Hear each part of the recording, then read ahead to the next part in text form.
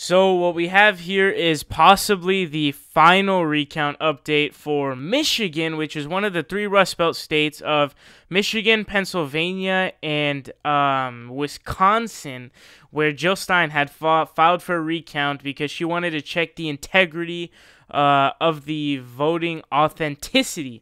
So we got this article here. We got some quotes as always. So it says, quote, Green Party presidential nominee Jill Stein admitted defeat Saturday in her push for a Michigan election recount, but said her fight for a voting system that is accurate, secure, and just isn't over. The 3-2 decision in the Michigan Supreme Court upheld the earlier decision of the State Court of Appeals.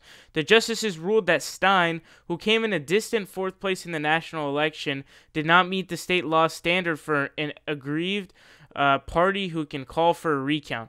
All right, so the whole merit for a recount is normally supposed to be that it was so close that they need to audit it to double check to make sure and validate the votes, right? So basically what their argument is hey, you're a fourth party, you came in fourth even behind Gary Johnson, right? So most people need to realize it wasn't even Hillary Clinton filing it, so there's really no argument to this.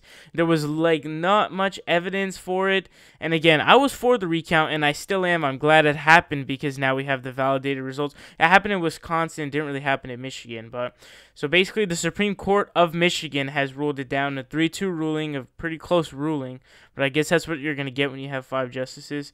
So it just, it has come to an end, and I don't think it would have made a difference anyways, but I can kind of appreciate what Jill Stein is fighting for because it does seem that she is kind of being principled on what she is fighting for. So unfortunately, unfortunate for some, happy for some, such as Donald Trump. Basically, she met a ton of opposition in the courtroom because they said, hey, why the fuck are you filing for a recount? You came in fourth by like hundreds of millions of votes. It was terrible.